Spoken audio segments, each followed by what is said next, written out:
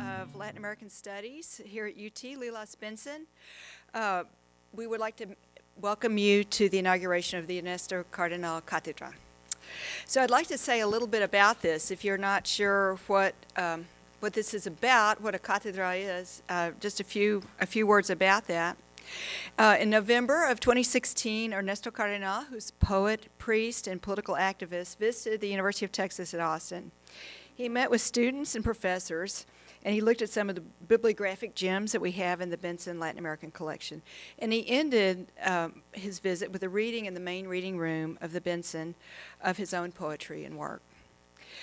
This event celebrated the Benson's acquisition of Father Cardenal's papers, which contain the personal correspondence, the literary first drafts, the photographs, and other materials produced by one of the leading and most prolific intellectuals that Latin America produced in the 20th century. It was that evening, rehashing with Sergio Ramírez, one of our guests today, and Luz Marina Acosta, after the poetry reading, that we started to imagine something that we call the Cátedra Ernesto Cardenal, which is a scholarship and a lecture series to promote the use of the collection and to focus attention on Central American studies, if we can call it that, at the University of Texas. And so that is what we are here today to commemorate and to celebrate. The idea of the Cátedra is to advance three goals. The first is to stimulate the discussion and circulation of ideas around the history, the culture, and politics of Central America, and the very pressing challenges that it faces. I can't think of a better way to do this than to begin to accomplish this goal by introducing this conversation between our two guests, Luis Guillermo Solís and Sergio Ramírez. The second is to promote the scholarly use of our now very remarkable Central American collection housed at the Benson. These include, of course, the Ernesto Cardenal papers, the Pablo Antonio Cuadra papers, the Arturo Taracena Flores collection, the Roberto Carpio Nicole papers, just to name a few. It's just a small piece of what we have. 2 fellowships have already been awarded. Will be awarded every year to conduct research in the Benson, specifically focused on Central America. We have already awarded the first 2 fellowships, and the next call for applications will soon be available online. So we're very excited about that. Last but not least, the Cátedra is meant to honor Ernesto Cardenal for his work as poet, priest, thinker, activist, and politician. Father Cardenal turned 94 just last week. Although he's now frail of body and discouraged by the crumbling political situation in Nicaragua, he has not lost his sense of wonder toward the universe and his love of humanity. And so it's now my great honor to inaugurate this series along with our guest, Sergio Ramírez, the former Vice President of Nicaragua, longtime friend and colleague of Father Cardenal, and one of Latin America's most celebrated authors. We are equally honored to present President Luis Guillermo Solís, Costa Rica's most recent former president, a politician and political scientist who is himself a longtime admirer of Father Cardenal and of his work. So before we properly begin, I'd like to give a shout out and thanks to our sponsors. This event is co-sponsored by the Latin American Initiative at Texas Law, the Strauss Center for International Security and Law, the College of Liberal Arts, UT Libraries, and the President's Office at the University of Texas at Austin. I'd also particularly like to recognize and thank our donors to this event who've really made it possible. Our strong supporters, Maria Farahani, Arturo Lacayo, David and Tanya Wells, Maria and Darren Woody, and as ever, to our guiding lights, Joe and Terry Long.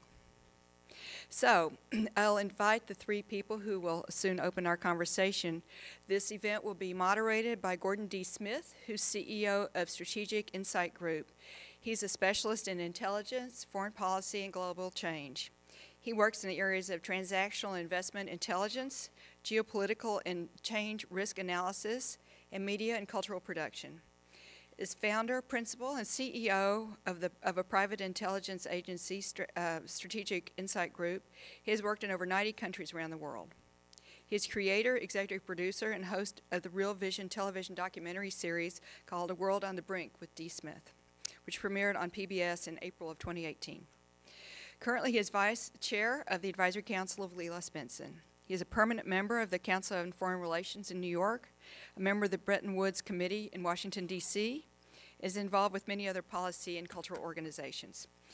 And as I say, he will serve as the moderator of this discussion. Second, I'd like to introduce to you Luis Guillermo Solís. He is a politician, educator, and politician. He served as president of Costa Rica from 2014 to May of 2018. A native of San Jose, Solís studied at the University of Costa Rica, where he received academic honors. He then went on to earn his master's in Latin American Studies from Tulane University. After years in academia, he moved into politics, serving as an official of Costa Rica's Ministry of Foreign Affairs and as ambassador for Central American Affairs and director of foreign policy. A self-identified progressive, he ran for president in 2014 as a member of the center-leftist Citizens Action Party, PAC, on a platform of anti-corruption, major infrastructure investment, and improvement into the already good national health care and social security systems. He also vowed to keep Costa Rica environmentally friendly and to reform current trade agreements. Solís received his mandate with over 77% of the vote, the largest margin ever recorded for an election in Costa Rica, which I have to note is the nation's Latin America's largest, not largest anything, is it?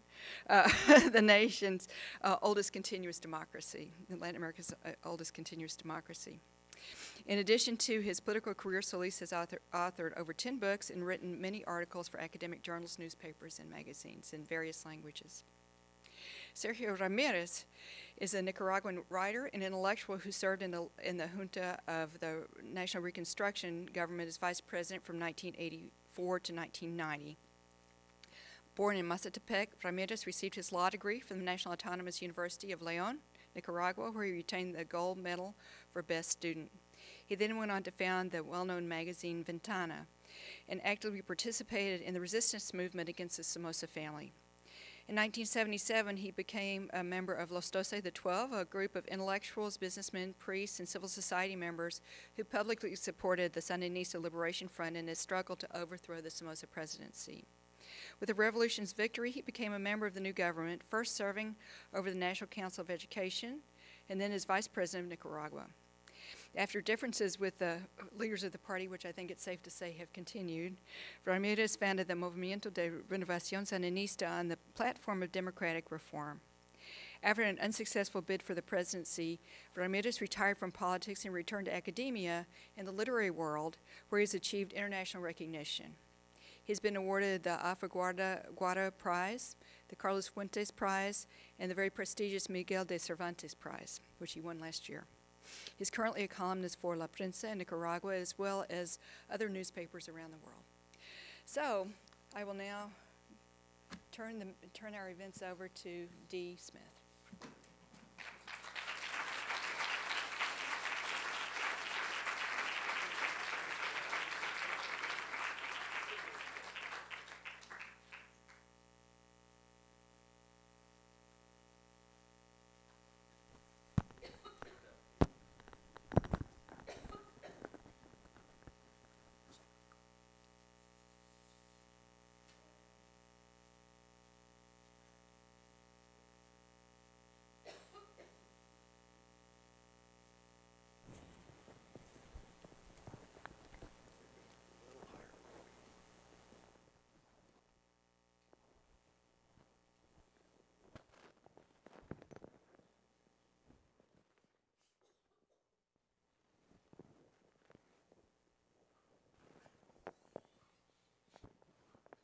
Well, thank you very much for joining us today, and thanks to my two distinguished visitors for joining us. We appreciate your being here.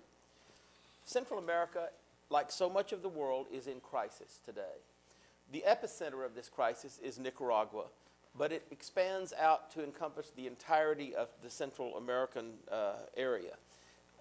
Just since last spring, Nicaragua has entered a period of dramatically increased problems and is in danger of becoming a failing state. But as I say, it really spans across the entire area. The so-called Northern Triangle countries of Guatemala, El Salvador, and Honduras are hit by waves of criminal violence, gang activity, narco-trafficking. This is driving families and legitimate businesses out of the country.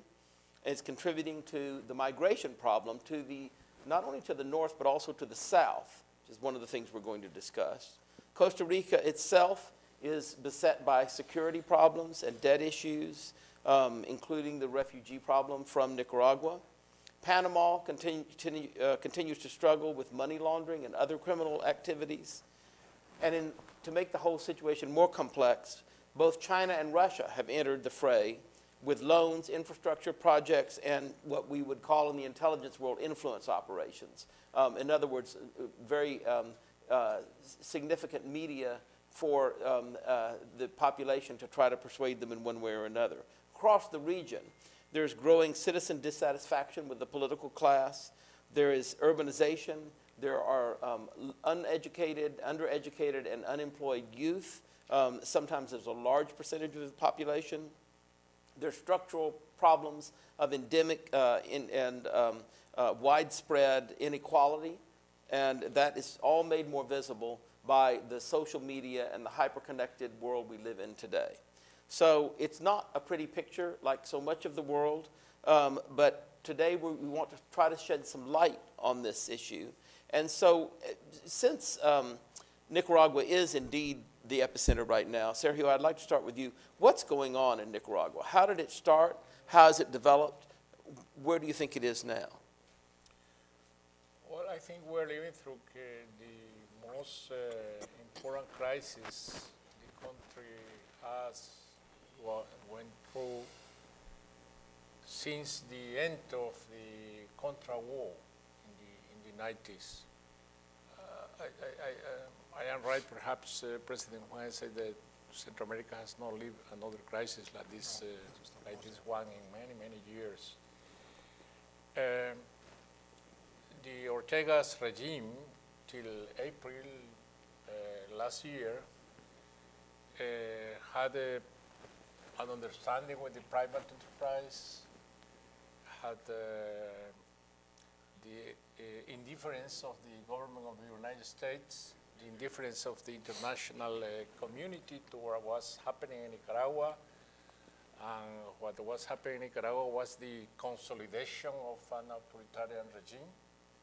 Nobody paid attention to that until the situation erupted in April with the civil rebellion, which the country had not seen since the civil war that deposed Somoza in 1979.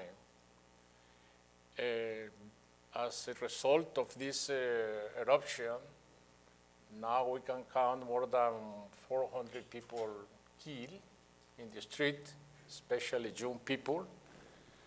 We have more than 600 people in jail, young people too.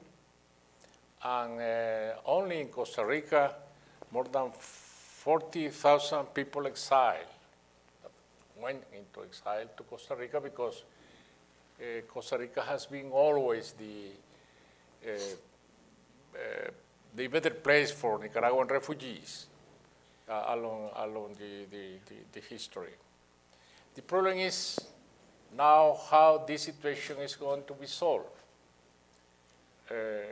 And for the people of Nicaragua, it is the first time in our history in which a civil war is not contemplated as a solution.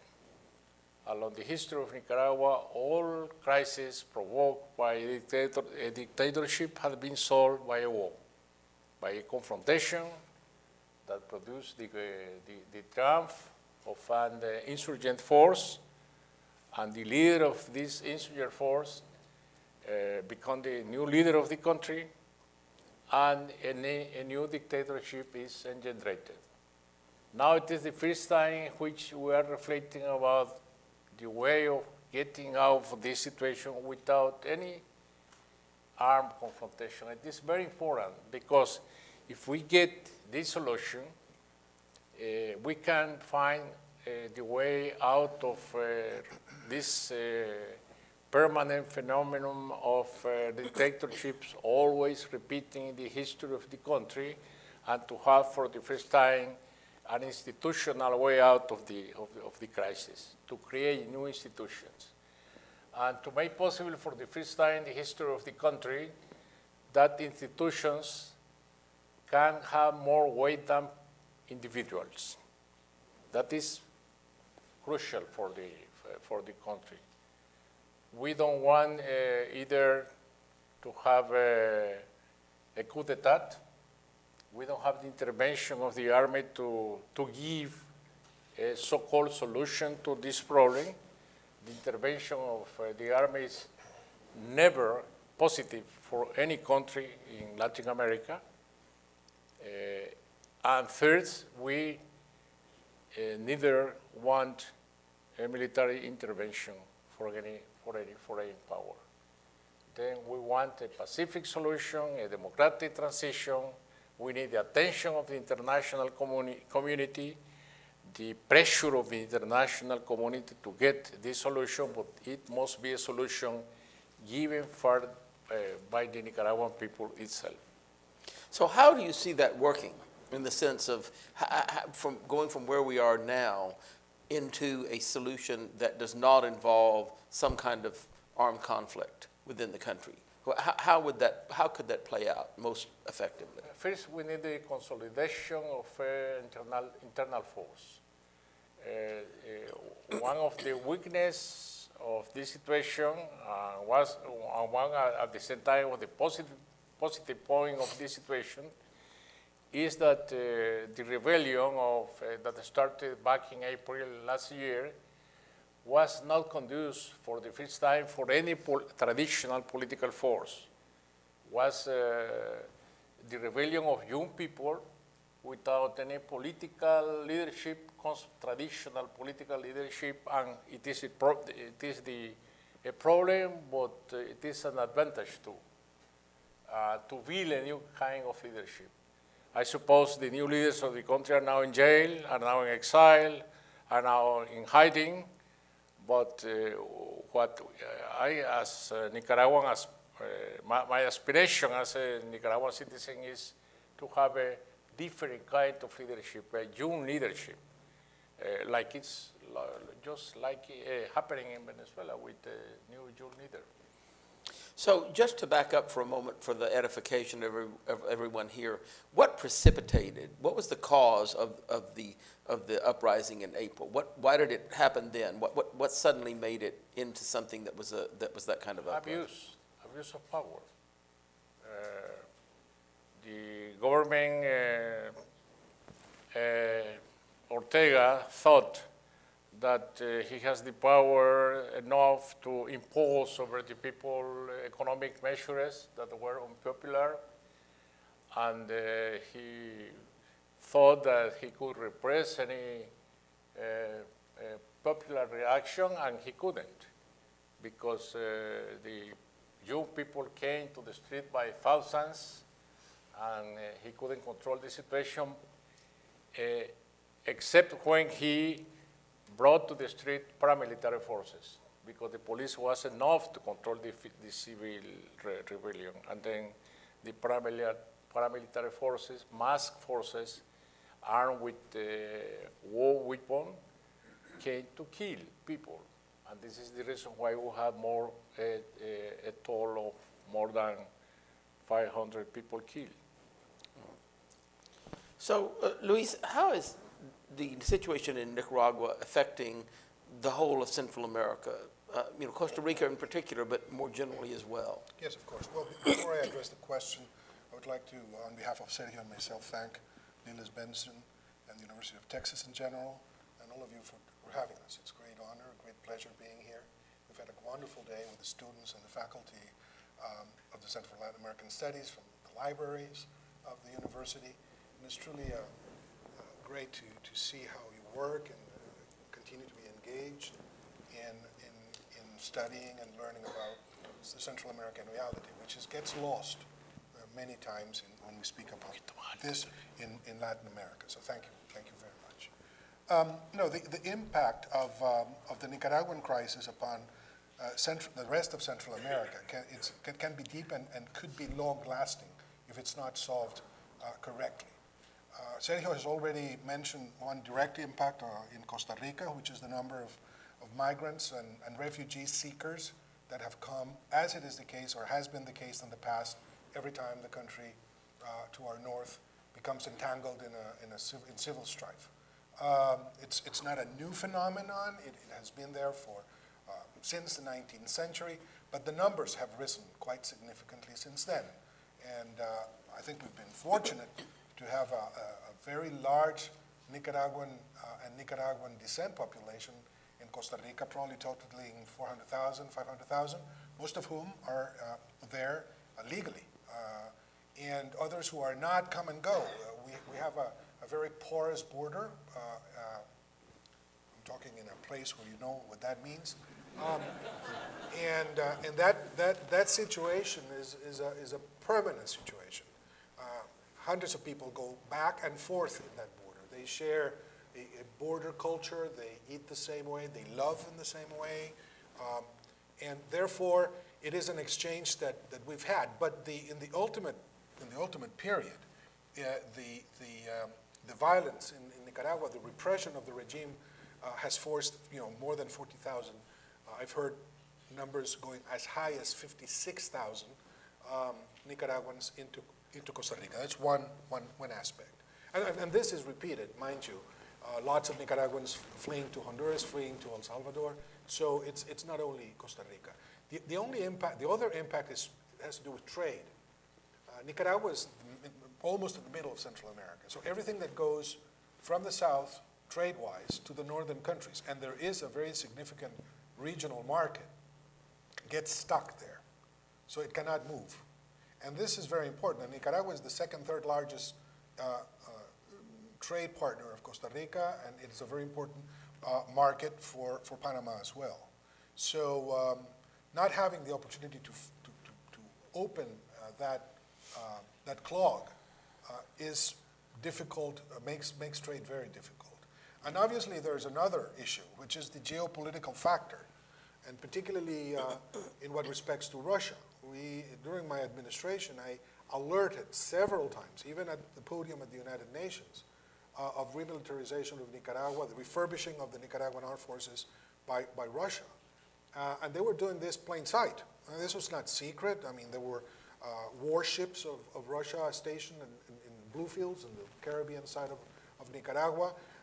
The Russians built a police academy in Managua, which is, operative, and then they reformed all the. So this entanglement also has to do with what's going on inside Nicaragua, and it's good that we mention it because there is an extra-regional dimension, as it is generally the case in Central America, that needs to be taken care of as well. So what do you, in terms of the migration issue in Central America as a whole, how much do you think that impacts local or regional politics and the politics within each country? Is it a divisive thing like it has been in, let's say, Germany or other places? Is it something that is not quite as fractious as it might be? How does that work in the various countries of Central America? Well, to be honest with you, I don't know what the situation is in El Salvador or Honduras with Nicaraguan migrants. In Costa Rica, there was a small outburst of xenophobia around the month of May, September of August of last year, and we immediately got on top of it, and even the former presidents of Costa Rica, we all unified to issue 2 videos making clear that we had been a country of refuge and that we should not sacrifice that tradition, and it's under control now. But it is something that needs to be kept under control, largely by the government being prudent in dealing with this, using the right language, making it clear that there is a gentler side to immigration than the traditional view that puts a lot of emphasis on differences and on lies, about the numbers, about the threat, about the security, about how dangerous they are, that they're all about to take the country from within. And, in a country where the Nicaraguan labor force has been so important for the buildup of our GDP, where Nicaraguan ladies take care of our children and the households of Costa Ricans in large numbers, and to think that there is some sort of conspiracy coming from Nicaragua because of migration is just absurd. So I think we've been able to lead, to deal with this in an intelligent, decent, humanitarian, responsible manner. And again, I'm not saying that xenophobia and bad traits do not exist. They're there. They're used for political purposes, but fortunately, they've been quenched so far. And that's a really positive outcome that every country can't claim to have. Of course, absolutely. Have done. Really a question for both of you, but Sergio, I'd like to start with you. In terms of security and in terms of the definition that the populace has of where its security concerns are, how big a role does the growing lack of faith in government and in lack of faith for the governing class, the establishment, what have you, how do you think that plays into what's going on in Central America as a whole? Well, till the eruption of the crisis in Nicaragua last year, we used to trace imaginary line dividing Central America between northern countries and southern countries.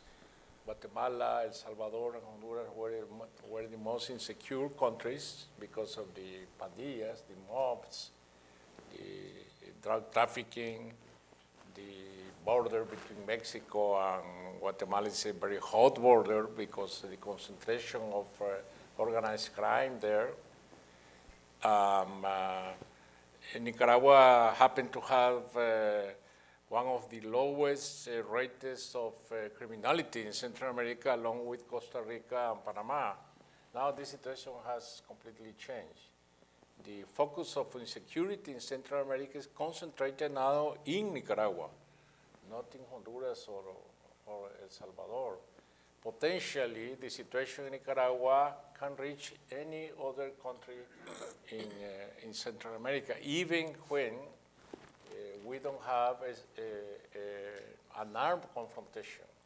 This is not a violent confrontation. It is the aggression of an abusive and authoritarian government against unarmed people. But the danger that this situation could evolve into a military confrontation, a violent confrontation is there. And then violent confrontations in a country like Nicaragua that, as President Solís said, is situated in the real center of Central America, is going to irradiate to the rest of the region like in the 80s. The war in the 80s affected all Central America, affected from Guatemala to Costa Rica to Panama. And then we have now this risk of a confrontation that could affect the whole Central American region. And what do you think is the role and the importance of criminal activity in undermining the social fabric and the governmental fabric? I mean, we know from other parts of the world that a state in serious problems, a failing state, let's say, can infect everything around it, as you say. And that can enable the growth of criminal activity. There's already a lot of criminal activity, particularly in the Northern Triangle, but in other areas as well. How do you see that playing out? No, absolutely. But we have to take into account that there are two sides of that coin. On the one hand, we have the forces that use Central America, which you can see in that map as a bridge. It has been a bridge since the Pleistocene era, for species and human travel, etc., for trafficking drugs. And Central America and the Caribbean represent or are the region where, or is the region where 90% of the cocaine that comes into the United States travel. So it's not a small issue. You have all these forces that have used in South America to that effect, and the growth or the enhancement of coca plantations in Colombia and the production, it has tripled in the last few years, has meant for the Central American countries a very serious situation. The growth in very fast and very exponential growth of local cartels, which amount for most of the violence that you see in the streets. In the case of Costa Rica, I could not, unfortunately, keep the numbers down. It's still very, very low in comparison to the region. But still, I mean, we went from 9 per 100,000 killings in 2013 to 12 per 100,000 killings in 2018. And but if you deduct from those numbers the numbers of killings not related to drug activities, you have to get rid of 60% of the number. So we come back to 9%, which is the Uruguayan number. Now, so the weight of that is large, but also the impact upon local government, the offices of the Administration of Justice, the police force, which gets contaminated by corruption. So the impact is wide and deep. Now, the other part of the coin has to do with internal conditions that facilitate narco-trafficking. Mind you, there is a market issue with the United States that everybody recognizes, and Europe. I mean, the drug continues to be an issue because there are markets where it's received. That's not contested anymore. I mean, the United States has acknowledged that now for a long, long time. But there is this other internal factor. Why is it that it has been so easy for the drug cartels, the international drug cartels, to take a hold of Central America? And that has to do with the absence of state authority over significant regions of our countries, particularly in the coastlines and in the borders. It has to do with young people out of work and not studying, the ninis, as they're called, being available. They're a cheap labor force that's there to be dealt with. It has to do with availability of guns, especially small guns, and I'm not going to mention the country where many of these guns come from, and also the lack of social cohesion. Because you can make a very good case for social fragmentation, the lack of networks that can handle young populations from very early ages on. That was one of the secrets of the Nicaraguan low criminality rates, the fact that they had family networks that could take care of the children, because the other countries that were with high rates had conditions very similar to Nicaragua, and yet in Nicaragua the criminality rates were low.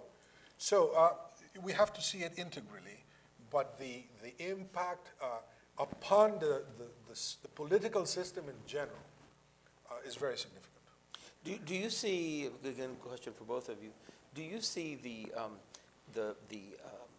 fragmentation of the criminal drug trafficking gangs into other kinds of criminality as they're kind of expanding out of that and beginning to enter other areas, that they become criminalized to do drug crime, and then they begin to get into kidnapping and so forth, and so the whole thing kind of mushrooms in that way? Is that something that? Well, I think the most dangerous thing is corruption, because the amount of money they have, the trafficking cartels have an enormous amount of money. You can imagine, you can't put in real terms what that represents, this enormous amount of money to buy everyone, from judiciary, functionaries to bureaucrats, everyone. They become politicians, and the laundry money business is affecting Central America too. It is an enormous business. Then corruption, money laundering, and the simple fact that we are there. Central America is a bridge for the drug coming from the south to the north. We are going always to be there, unfortunately. We have two enormous coasts, the Pacific coast, the Caribbean coast. The drug is coming not only from Colombia, but from Venezuela too. Jamaica. From Jamaica. and going through all the Central American countries to Mexico, and then from Mexico to the United States, then it is a very serious problem. But you mentioned other organized criminal activities, and definitely they're all related. For example, maras in El Salvador, and Honduras, and Guatemala are not involved in they're not cartels, but they work to distribute drugs. And connected now. And connected now. But then you go, if you look at the human trafficking routes to the United States, and they're the same one that the drugs continue to use. The drug cartels use kidnappings as flujo de caja, cash flow for their activities when the situation gets complicated in the drug market. So there are all sorts of illegal, illicit businesses that are related to the drug deals, including obviously cultural smuggling, the smuggling of species, taken away from Central America to the markets in the north, etc. So there are multiple channels that link the drug traffic with other illegal activities. The drug cartels are concentrating in their hands all the criminal activities in the Central American area, from prostitution to children trafficking, gambling, everything is in their hands. So before we turn it over to the audience for questions, and I know there are lots of people with questions here, let's just talk briefly about the outside actors in Central America. You mentioned the Russians, and the Chinese are very active. And I think it would be interesting to hear some thoughts from both of you on what you feel is going on with the Chinese and the Russians, and also what are the attitudes towards what the U.S. is doing or not doing in the area now. So please. Well, I think the Chinese interests are growing in Central America and in Latin America in a general sense. But not in Nicaragua. Chinese are out of Nicaragua. Nicaragua is one of the few countries in Latin America that has official relations with Taiwan, not with China. When Ortega invented this story about the interoceanic canal, it was a complete liar. It has anything to do with the government of China, with the strategic interests of China, because China is in the Panama Canal now. They don't need another canal in Central America. It was an invention.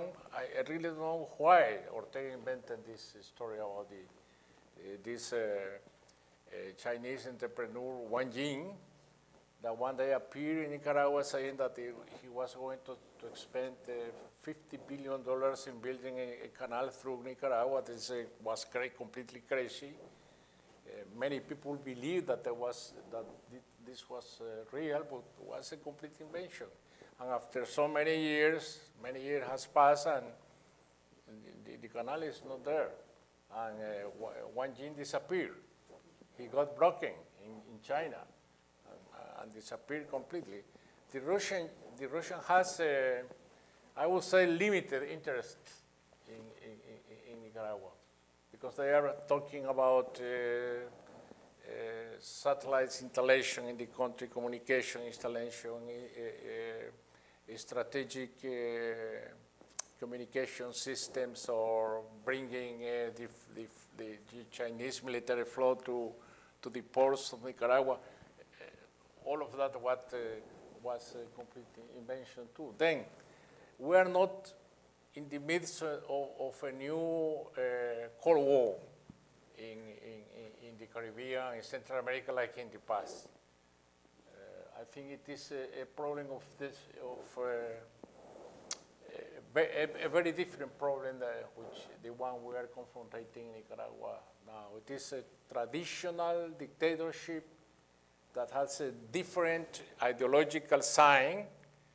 Ortega says that he's a revolutionary man from the left, but the shape of his dictatorship, it is equal or similar to the many dictatorships we have known in Latin America during the last century. Well, well, I'll already talk about the Russians. I think the Russians continue to use Central America and Nicaragua in particular to tease the United States. And you see how they come here and they issue a number of actions, and then they seem to say, at the United States, what about Crimea? Huh? Are you going to bother us there? What about Georgia? Are you going to continue? It's kind of a token negotiation. They have experience in doing that. There's no strategic interest on the part of the Russians. Now, the Chinese, it's interesting because the impact of Chinese policy, diplomatic actions in Latin America over the last year has been important.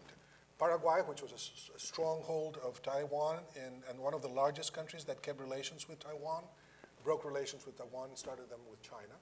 And then we have El Salvador, Panama, the Dominican Republic, and well, Costa Rica that had established relationships with the People's Republic of China 10 years ago, that are now with full relationships with Beijing. So the only 3 countries that are left out of 8 that Beijing had are Belize, well, 4 countries, Belize, Guatemala, Honduras, and Nicaragua. So the change has been significant in form.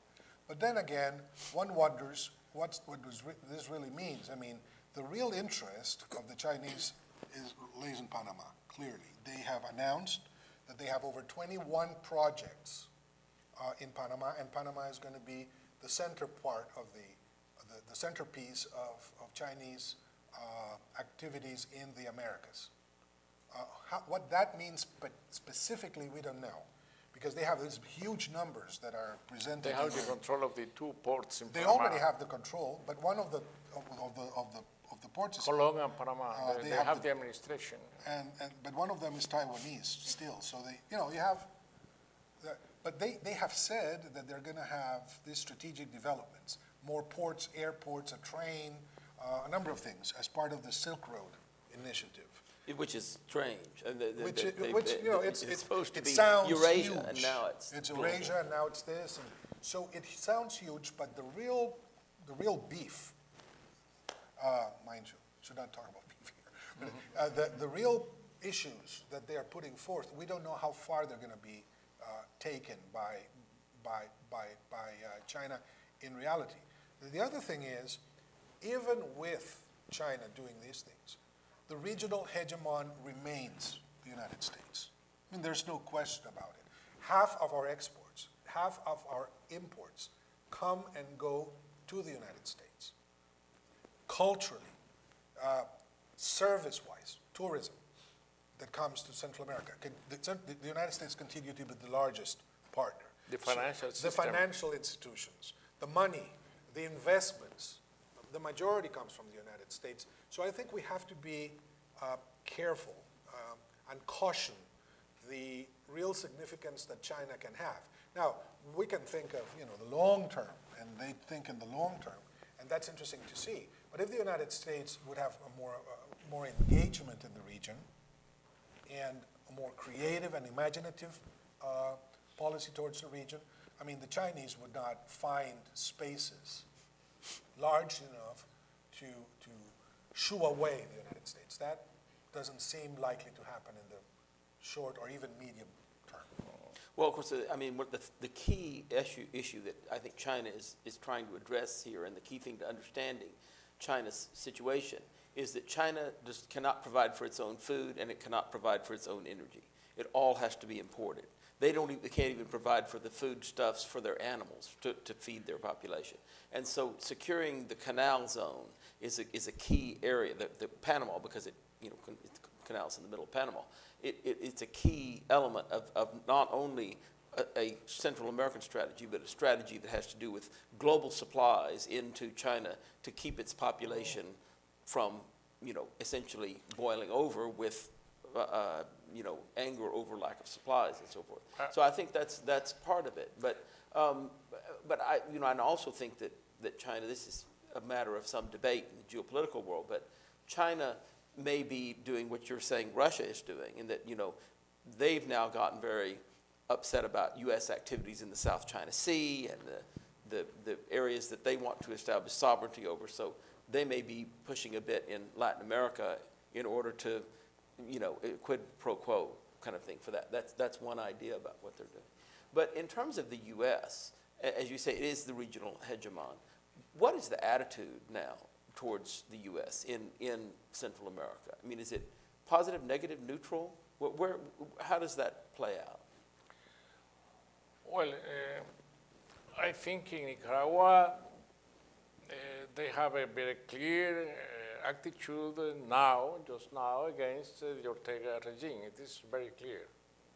It started as part of the lobby of the Cuban American representatives in Florida, but it extended to all the political system in Washington.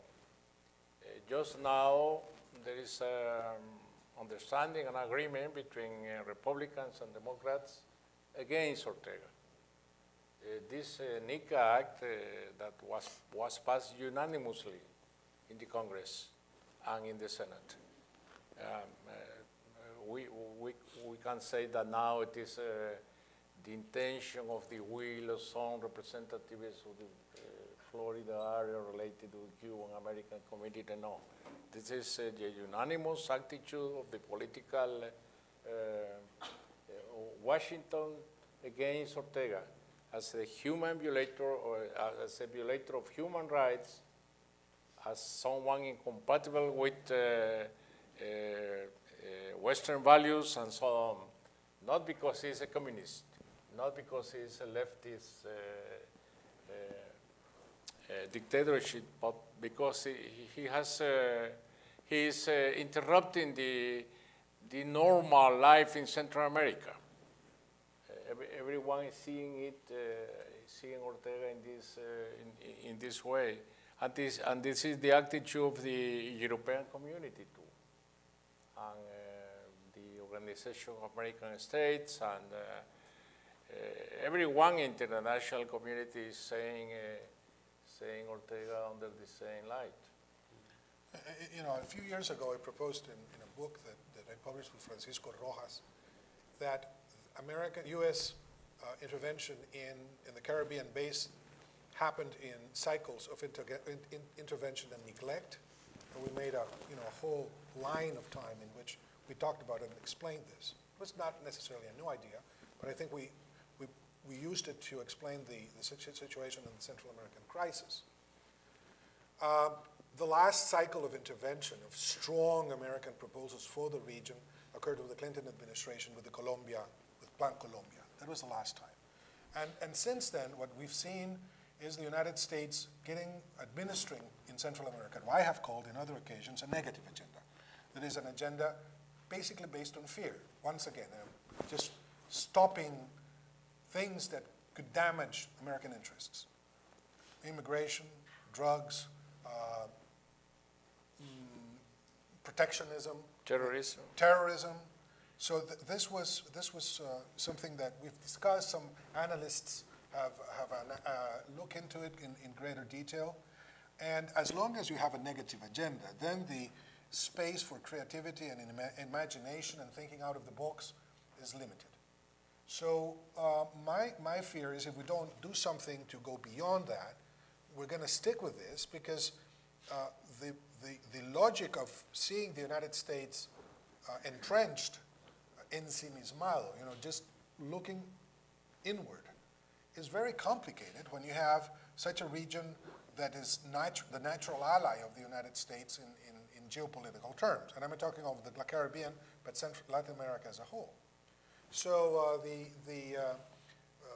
we need to move beyond that negative agenda, and I think we could if, for example, we go back at least to what was the understanding we had at the end of the Clinton administration, voiced by Vice President Gore, that we were not going to get aid, but trade, and that was going to sort of substitute what had been the traditional tool of American cooperation with Central America in a financial and a sense. So the idea that, and by the way, I was a very serious opponent of the Central American, U.S., Dominican Republic Free Trade Agreement. I was among those who, for a long time, opposed CAFTA until, in the case of Costa Rica, it was approved in a referendum. So if the people voted in favor of it, there was no way I could kept on that position. But nowadays, it's even being possibly questioned by the United States, just as NAFTA was. And this is a treaty that, different from CAFTA, is completely favorable to the United States. I mean, it's, and for the rest of Central America. So if that is curtailed, then the problem is going to go further into a negative perspective. We don't want that. So how we engage in new ways, what kinds of programs we have to keep up with.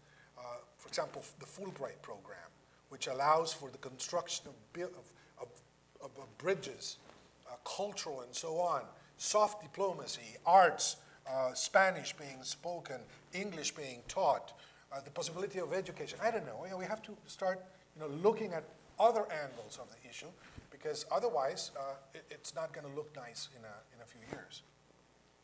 Well, thank you. Let's open it up for questions from the audience. And when you're called on, please stand up and wait for the microphone to be taken to you. And identify yourself with your name and your institutional affiliation. Most important, please make your questions questions and not statements. And please make them short and concise. And please make them about Central America. As many problems as there are all over Latin America. We're not here to talk about Venezuela or Mexico or so many Brazil rules. or all those places. And finally, we are live streaming this. So please speak slowly and enunciate so that our audiences all around the world can hear this and enjoy your question. So, show of hands, who would like to ask a question? Yes.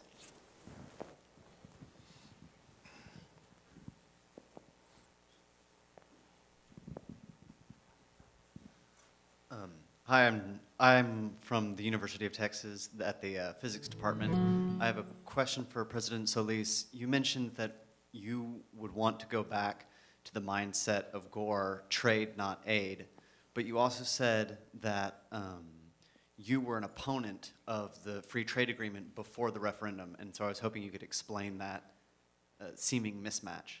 Yeah, no, well, I opposed it until the referendum came about, and then having been the will of the majority of Costa Ricans, I had to abide by that. I mean, we called the referendum precisely to know what the majority of the people wanted, because it was a very divisive issue in Costa Rica. And largely my opposition didn't have to do with free trade in general, but with that free trade agreement in particular, because I felt we were getting the short end of the treaty, and the United States was getting a lot of the advantages. Now, once the treaty was approved, then I think, at least in Costa Rica, we've been trying to do a good use of it. And for example, our free trade zone production has moved from manufacturing of electronics, which was already on the way at the time of when the treaty was approved, to the building of sophisticated medical equipment, which is sent to the United States in very good conditions. Same thing can be said about services. Same thing can be said about investments. Costa Rica, we have over 2,500 different investments in the country, most of which come from the United States. Most of the largest companies that produce medical devices are now in Costa Rica, St. Jude's and Boston Scientific, etc. Intel has moved their manufacturing operations to Vietnam, but they kept their labs in Costa Rica. So we're at the verge of turning that into a research and development center for Intel, which is great.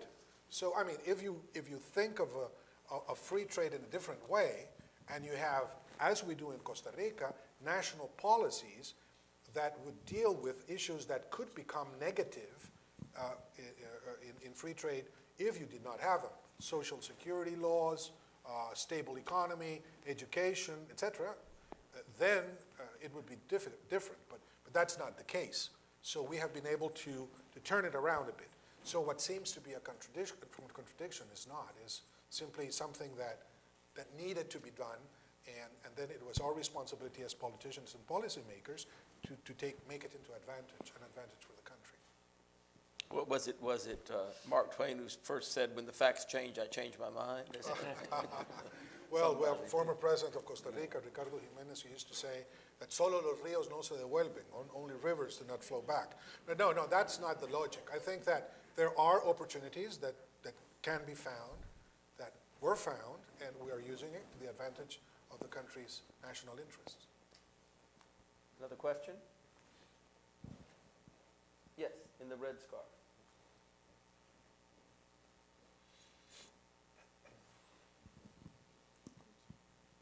Hi, I would like to say thank you so much for being here. It's been a very educational discussion. My name's Megan, and I graduated from UT College of Liberal Arts in May 2018. And social media was briefly mentioned, but I would like for you to both comment on the government's view of social media and how it's impacted both progress and criminal activity, and if there's any collaboration between government and the social media companies to try to stop criminal activity. We have a special program with social media in Nicaragua now because the offensive of the government is in this very moment put against the social media. In Nicaragua, we only have now one TV station that has independent criterion against the government. One. Most of them have been intervened, harassed by the government. We have only two newspapers, written newspaper. The authority has been retaining paper and ink in the custom services for those two newspapers that only have paper to print, to be printed for 15 years, for 15 days. Then most sure in 1 month we are not going to have in Nicaragua any written paper. Radio station, we only have one independent radio station in Malawi. This is a very critical situation. Only in Costa Rica we have 40 journalists in exile, only in Costa Rica, including Carlos Fernando Chamorro, who was the director of two very important TV programs and one journal, Confidencial. One of the most important TV station director owner is in jail now, along with the chief of information of the TV station, 100% Noticias. This is a very critical situation. The government is in the position of abolishing free expression in Nicaragua, and it is something I'm going to talk in detail tomorrow at the Night Center here at the university, because I should like to call attention for this situation. We are in the brink of distinguishing the free press in Nicaragua. The media in general and social media in particular remain a stalwart of democratic actions in Central America. With all the criticisms that politicians like myself do of media and the criticism they make of us and the role that sometimes one finds controversial regarding the values of democracy and the evaluation of democracy, etc., it would be impossible to imagine the fight for democracy in Central America without the media. And so much so that so many journalists are killed every year, not only in Central America, in Latin America, and in other parts of Mexico and other parts of the world, because they are the ones who are denouncing, who are in the trenches. They are the first trench, in fact, in many of the cases of corruption and denouncing the different phenomena that the linkages between political power and illegal powers in the region. So I would say that they're fundamental. In the case of Nicaragua, social media is essential. Same thing, the can be said about Guatemala, can be said about Honduras. The penetration of social media, as you know, for your studies, own studies, is significant. There are 6 million, Sergio was saying this afternoon, 6 million inhabitants in Nicaragua, and there's 6 million cell phones. In Costa Rica, cell phones have doubled the population per capita. So, you know, with that kind of access to intelligent phones and everything, obviously in lieu of free access to information, social media has become a fundamental part of the defense of democracy. Just to expand on that point and ask a slightly different question, do you find, you had mentioned social cohesion a few minutes ago, do you find that, as is arguably the case in the U.S. and some other places, that the amount of social media and the transparency of social media in showing different kinds of lifestyles and curated lifestyles and all this sort of thing on the one hand, and its ability to allow people to organize into what are sometimes called tribal or neo-tribal units on the other, that do you find that phenomenon is exacerbating social division, making people more aware of extreme levels of inequality, making people more prone to organize into tight groups that exclude other groups? Is that phenomenon observable in Central America? I would say yes, because of what Sergio has said. That's the good part of it. That's the virtuous part. The downside of that is half-truths, post-truth, lies, outright lies, presented as truths, fake news, and all of that, which continues to be a very serious threat to democratic stability. Because if in a situation like the one we have on security issues, for example, a good politician accused of being a narco-trafficker, you kill that politician forever. And if people believe that he's a narco-trafficker, how can he deal with that if it's not true? How can you prove that an accusation made on you is not true when it's not happening? You know, that kind of unintended or maybe intended consequence is a very serious thing, and I don't think the companies are helpful. You know, they've been forced to be helpful in the United States by rulings of law. We have not gotten there in Central America yet. So if it has happened here, if it's happening as we speak in the Western democracies and more developed countries, imagine what external impacts and the misuse of the digital world can have upon smaller nations. I mean, it's just fearful to think. So we need, and there are no norms. This is a phenomenon, it's very new, so there are no laws to regulate it. But just a little commentary about social media. Perhaps what President Solís are saying is really true. The capacity of falsification social media has, and the polarization of opinions.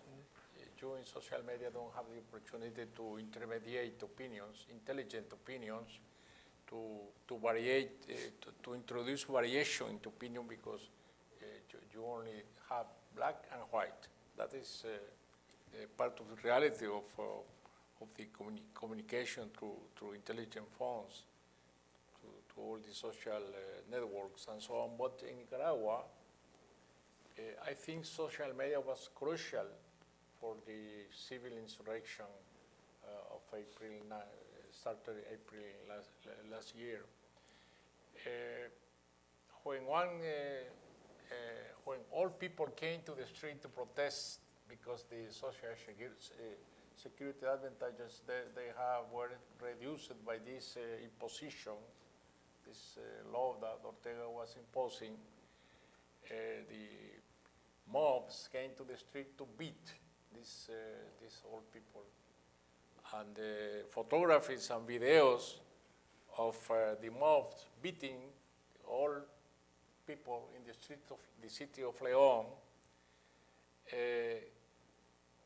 came immediately to the social media, and it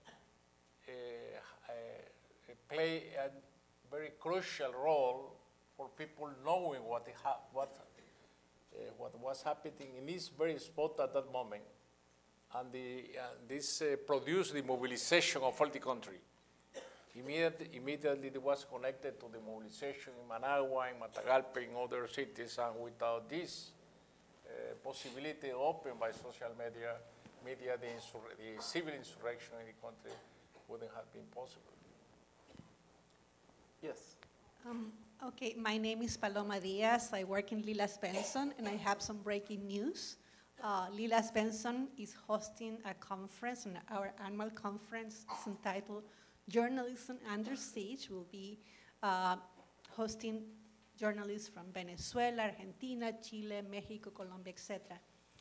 February 21st and 22nd. And the breaking news is that this afternoon, Carlos Fernando Chamorro, who is the director of Confidencial and the son of President Violeta Chamorro, has confirmed that he will be one of the 2 keynote speakers of the conference. So please join us to discuss the challenges that journalism is facing in the Americas. It's very good news. We'll have time for a couple more questions. Yes, please, go ahead.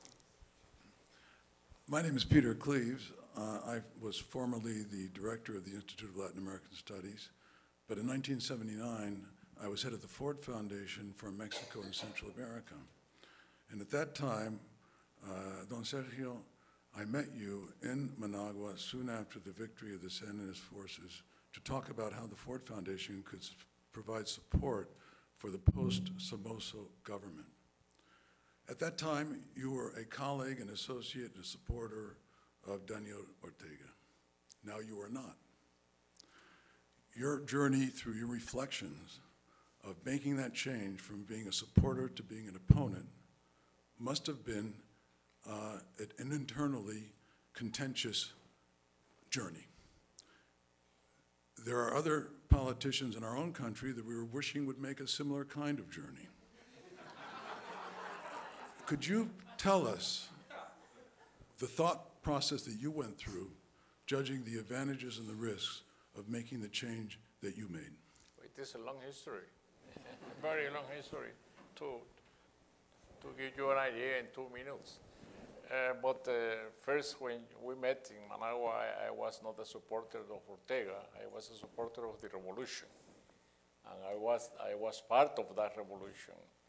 I was in the revolution. And my aspiration was to have a country, a free country, a democratic country, and we didn't get that.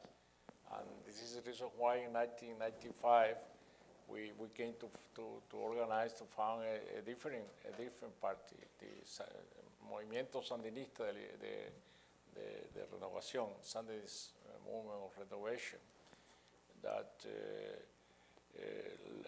was looking for a new kind of revolutionary movement, a democratic movement.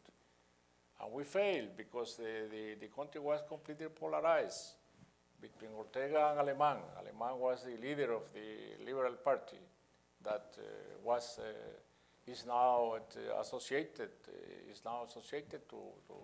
with Ortega. Alemán was the one that made possible Ortega to came back to power because both of them reformed the constitution to allow Ortega to win election with 35% of the vote. And then I was out of the Sandinist front at that moment. I was against Ortega, and I was against Alemán. I think revolution are very complicated process. And I was 10 years with the revolution. Then we lost election in front of Mrs. Chamorro. I was on the side of those that wanted immediately to recognize our defeat and to turn power to Mrs. Chamorro. We turned power to Mrs. Chamorro. I think was one of the best moments of the Sandinist front to have turned power to Mrs. Chamorro, recognizing that she won the election. And after that,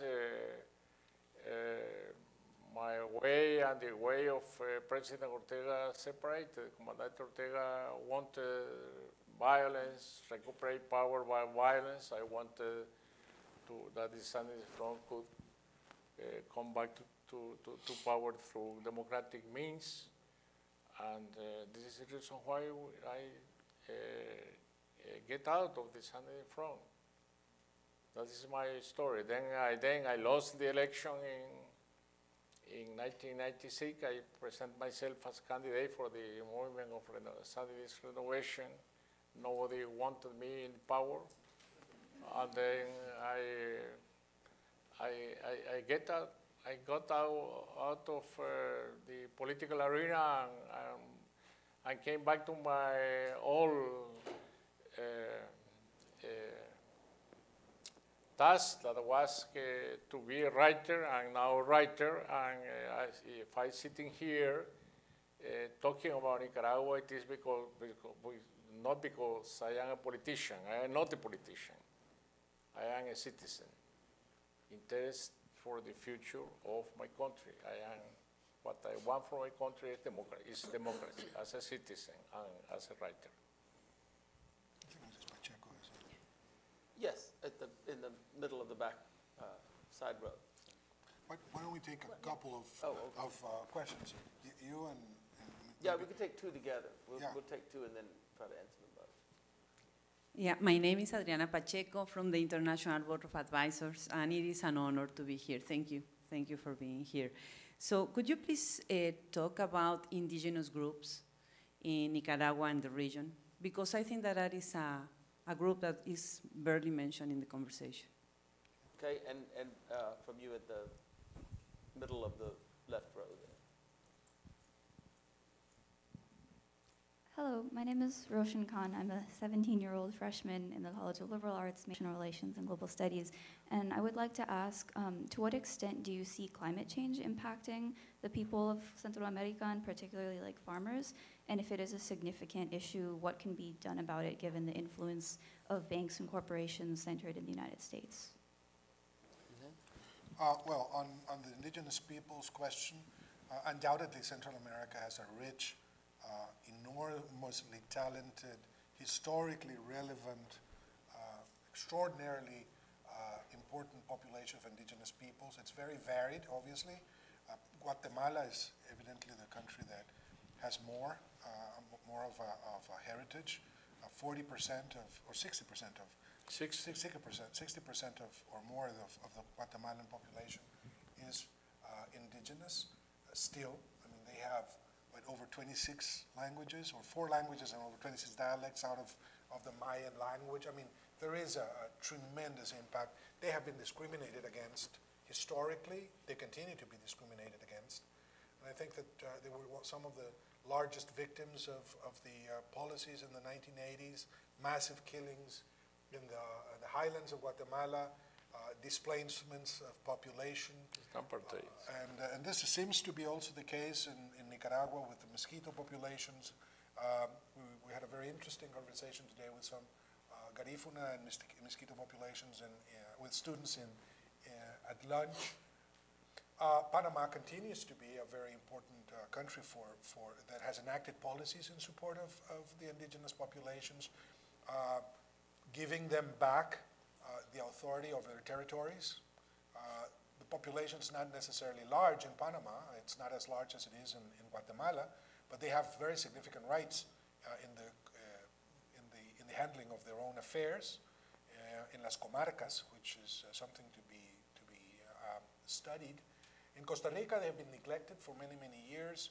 The urban story was that we were always, more European than the rest of Central America. A lot of myths with regards to that. We play better soccer, but that's a different story. No, not even that.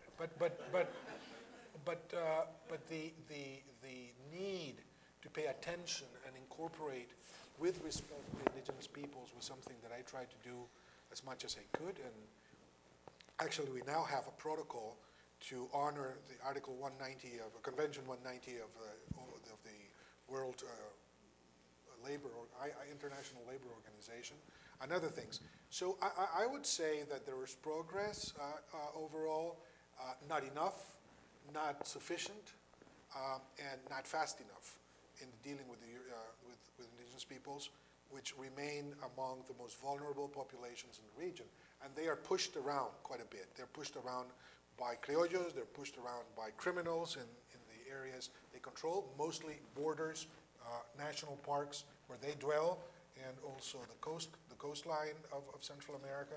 So one has to admit that it is a critical situation in which some of these indigenous peoples live. And obviously, they don't have access to a lot of amenities that are now normal part of public policy: water, education, electricity, health, and how to balance, some of the traditional ways with the respect for traditional ways, to their traditional ways, to obligations that states have, is something that I must admit is sometimes difficult to accomplish.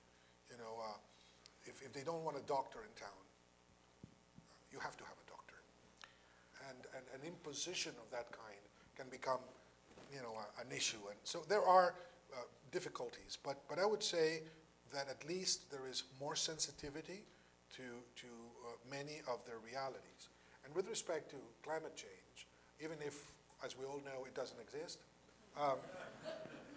we have a problem with severe problem with overall situations deriving from it. There's what we call the Arco Seco in Central America that starts in the Azuero Peninsula in Panama, goes all the way down into the Bajío in Mexico.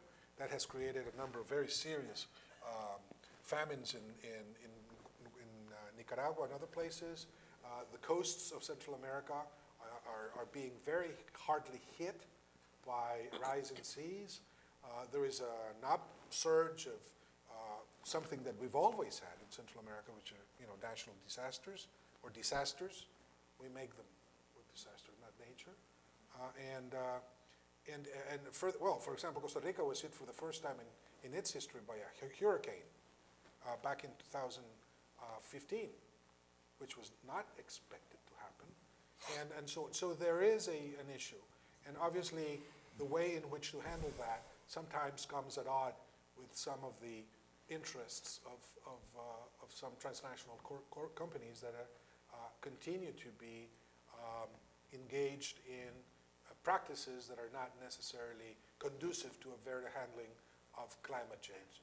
We have tried in Costa Rica to be at the forefront of the international movement in respect to the Paris Accords, and both in mitigation and adaptation to climate change, we have tried to help. But it is something that needs to be, and we couldn't, I actually proposed this in the Central American integration system, needs to be handled regionally. It's not a country only, but it is a regional responsibility, which has been difficult to take. Do you want to add anything? No, okay. Satisfied with We have one more set of two questions. So yours, and then we'll do one other. Hello, I'm a student in the Cockrell School of Engineering, and I just would like to know your opinion in these international commissions, for example, CICIG in Guatemala. What is your opinion about those commissions, or do you think these countries are able to deal with their corruption problems on their own, or do you think that there's a necessity, a real necessity of these commissions down there? Thanks. Well, unfortunately, I would say that it was absolutely necessary to have such commission in Guatemala, because the levels of corruption that are tremendously horrible, and now the decision of the government to expel the member of this commission and to prohibit, to impede the functioning of this commission in Guatemala only show the level of corruption that are in the country, because they don't want any kind of fiscalization of their governmental activities. They don't want any control of corruption, and this is the reason why they have expelled this commission. If we will have in Central America a full-edged institutional system, we wouldn't need such intervention from outside in the institutional affairs of our countries. But unfortunately, this United Nations Commission was absolutely necessary in Guatemala, and I would say it would be necessary in other countries in Central America like Nicaragua and Honduras. You know, I think we'll wrap it up with that, given that we have, we're getting short on time. But I'd like to just ask you both for one last comment. Where do we go from here? Where do you see things going? Maybe a best case and a worst case scenario, or let's do the worst and the best. So how do you see the situation evolving? First, the best. Okay. The best first. Well, I would like to have a democratic change in Nicaragua in the shortest term possible, to have new elections. What President Ortega or the Ortega's regime should immediately accept is to call elections for the people to decide who is going to govern the country without any interruption anymore, and to have a regime of freedom for the press, freedom of opinion, freedom of organization, to return to democracy. This is the only way Nicaragua could be prosperous. And the worst is that we have Ortega forever there. Now, I'll sign into what Sergio has said, but allow me to say something else. Last night we had a wonderful reception that LLILAS Benson organized, and thank you again for having us at your home, Darren and Maria. Thank you. And Sarita. It was great, and for putting it together. It was a very good occasion to talk a little bit and meet people. And I said something that I would like to say again here, and that's that we should not take democracy for granted. Nobody should. We don't have the right to do so. And I think we've grown to be too complacent with democracy. And we all talk about democracy. We talk about democracy as if it were never going to go away. It's a given, you know. Well, it's not a given. It deteriorates, institutions decay, values fade away, and then things that were unthinkable happen. And generally those things that happen are related to rage, to hatred, to forgetting about each other, the breaking down of solidarity. We just forget about basic things that are at the basis of our concept of democracy, which may not be the best one, but it's the one we have. And I think it has taken us 200 years to come from the French Revolution all the way here, or prior to that, from the Declaration of Independence, through the French Revolution to where we are now. And we've learned from these revolutions. We know what neglecting to take care of democracy has produced. 2 horrific wars, the Shoah, and most importantly, you know, the creation of a world order that could have destroyed the world had not been for multilateralism and the creation of a network of safety for the world. And yet we continue to neglect democracy, to take it for granted and simply forget about the need to take care of it. And let me turn this into a bigger call for responsibility and for solidarity amongst all of us who believe in that. It just doesn't make sense that we forget of that fundamental civic obligation, responsibility. And it's a demand of people who have no voice. We are all privileged simply because we're here. In our different spaces, students, entrepreneurs, social activists, professors, private citizens, retired people, we all have that responsibility. And in my estimation, it is just too easy to forget that. So let my last words be a call to action in defense of democracy in all its wonderful, truly extraordinary shades. We ought to understand that premise that is so much central to the Constitution of the United States, which is of our obligation of seek happiness for all. Thank you very much. Beautifully said.